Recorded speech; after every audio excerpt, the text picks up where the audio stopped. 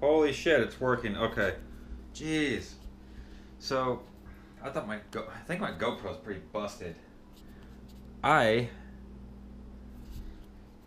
somehow managed to get my GoPro to hook up to my phone because I noticed when I was doing my hike vlog thing in Hawaii, uh, I had to take the battery out every time I turned it off. Like if I turned it off, it wouldn't turn back on. I took the battery out, put it back in, and then it would turn back on, and it would do that every time. Um, Now the top button, I can't even show you. Maybe yeah, that's not gonna work. The top button to actually hit the record button does not work.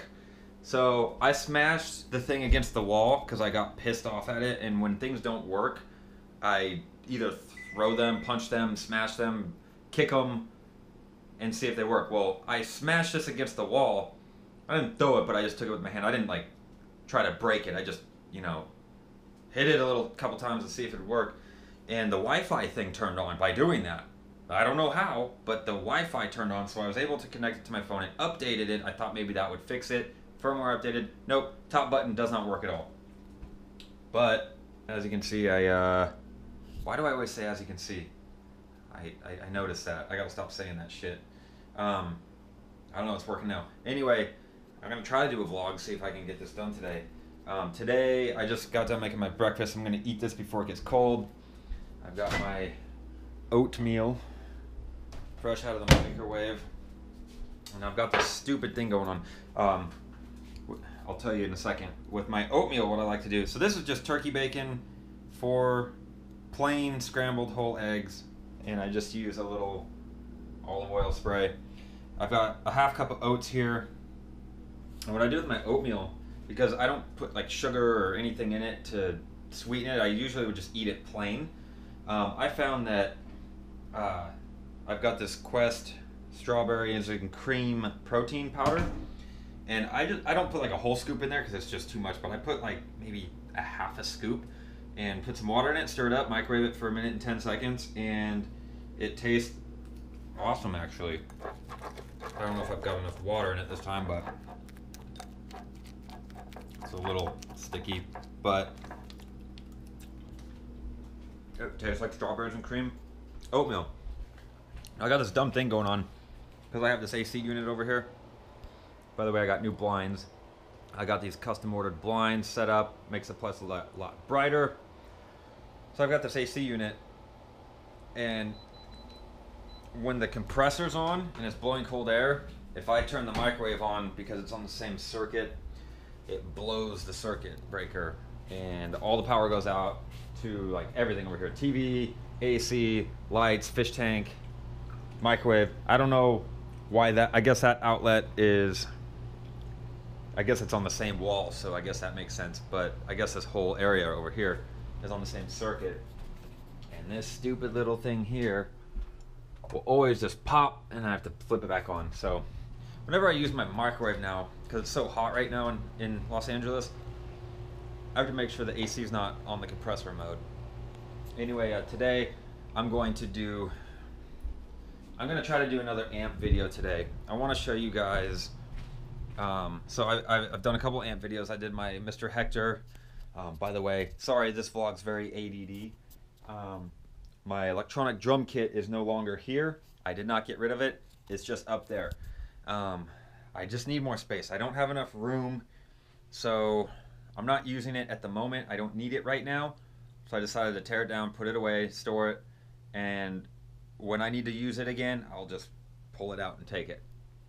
I've got 2 dog beds here because I got this cheap little $10 one at Rite Aid, which Trixie seems to love it. Ernie likes it too. They kind of battle over the bed. They don't fight each other, but Trixie will be in it, and Ernie will just sit here and stare at her and just kind of, he'll just grunt, whine, and just get very jealous. So I got him another bed. Now they can both be happy. So yesterday we did we shot a video for my Angle Ritchie Blackmore Signature 100. And I was actually going to sell this amp just because I simply wasn't using it. Not because I don't like it. I just wasn't using it, and I was like, I mean, I've got a lot of amps here, as you can see. I've got this speaker cable. I've got my JVM 6505 Labagama Tractor. I've got a Mesa Boogie Road King down there. Got the Angle Richie Blackmore. I've got the DV Mark 666. I got the Marshall G100R 6534. I've got another 6505 out there. I've got Mesa cabs. I've got more stuff over here. Got my Marshall cab. So I've got all these amps, and I was like, you know what, I need to do some demos of these things. And so I just put that one up last night. So I think what I'm gonna do today is the Marshall G100R. This is they make versions of this, but like newer versions of it, but this is the old one. This is the gain actually goes to 20, which is insane. So I actually got this amp. It's a solid state amp. I got it for $100 on Craigslist. They're super cheap, you know. They're like the bottom of the barrel Marshall amps. But I think this is the most underrated metal amp, dude. Holy crap! Let me tell you what. It might be cheap. It might be solid state. There's no tubes in it. But I'm gonna make a video today. I'm gonna show you what I'm gonna show you guys what this thing sounds like. I plan to do videos for all these amps. I'm trying to get my YouTube channel rolling again. Actually doing a vlog. I'm back on P90X3. This battery's gonna die. I don't even know if this GoPro's gonna work much longer. I'm in week 3 of the P90X3 again. I decided to go back to doing this. I'm not doing heavy weightlifting right now because I just simply don't have time with producing the Thrown Into Exile record. I need my workouts to be quick. I still need to get it done, but with P90X3, it's half an hour workouts. It's really, really intense, obviously. You know, if you guys have watched any of my old videos, it's a very intense program. It's not easy, but the thing I like about it is you get it done quick. It's a half an hour of brutality and then you're done. And I'm in week 3 now, so it's, you know, the first week everything was sore, my whole body hurt. I did week 2, now I'm in week 3, halfway through week 3. I'm feeling good. I'm eating pretty damn clean for the most part. So anyway, the other part, Wi-Fi connection lost. Well, I'm still recording. Please still record. Okay. My battery's gonna die on this thing. Hopefully this thing will work. But anyway, I'm gonna eat my food before it gets cold. And then the next part of this video is, I don't know if it's gonna really be a recipe, but I'm on this whole making homemade Chipotle burrito bowls. Now I'm doing the healthy version of it because yes, Chipotle is actually pretty healthy, but there are some non-healthy things there that you can get, like a bunch of cheese, sour cream. That kind of stuff is not good for you. The carnitas I don't think is very good for you because I don't know how Chipotle prepares it, but usually carnitas is cooked in a lot of fat, so that's how you get all that flavor. So I stay away from that. But I love the Barbacoa, and surprisingly Barbacoa is actually, it's pretty lean, and it's actually the healthiest protein option at Chipotle. It's even lower fat than the chicken, because the chicken's good for you too, but Chipotle uses, I think it's chicken thigh, so it's a little bit more tender and juicy than just say chicken breast. It's very easy to make dry. So today I'm going to get the old slow cooker, the crock pot. I got my chuck roast here. I found a pretty nice one last night. There's just a couple big pieces of fat I'm gonna cut out of it and get rid of that. We're gonna chop it up. We're gonna sear it in a pan real quick. We're gonna stick it in the slow cooker, and I'm gonna make a barbacoa sauce for it in my Vitamix, which is gonna consist of a little bit of beef. I did say that right. Beef broth. We got some chipotle peppers in adobo sauce, some crushed black pepper. We got some bay leaves to throw in there, some oregano. I'm gonna have to crush up some cloves. What else goes in this? We got apple cider vinegar. We got ground cumin. Where is that at? I got that up here. Got the cumin and a little bit of salt. Got the pink Himalayan salt. What else goes in it? What else goes in it? I know there's something else. There's the apple cider vinegar. maybe that's it. Is that all of it? Maybe that's it. I think that's it. I think that's everything that goes into it. So I'm gonna cook that up, get that going today, and then I'm in my studio working on the Thrown into Exile record. That is coming along. Hopefully I'll have time to shoot that video of the Marshall G100R, because I want to show you guys a video of, not everybody can, get a hold, not everybody can get a hold of a G100R CD. I was lucky enough I found one on Craigslist, because people don't understand that they're actually rad amps. They're super cheap, they're old, they don't make them anymore. But I found one, I paid $100 for this thing. Now, the trick is not using the guitar cabinet that it's supposed to come with, because it comes with like the low grade guitar cabinet. It doesn't have good speakers in it.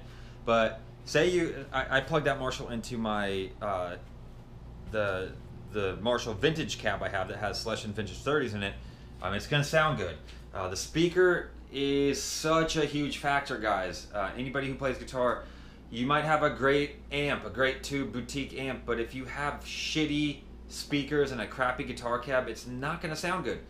You got to have both parts, and it goes for the guitar as well. You got to have a good guitar. You have to have fresh strings. You have to have good pickups. If you have junky, crappy pickups, it's not gonna sound good.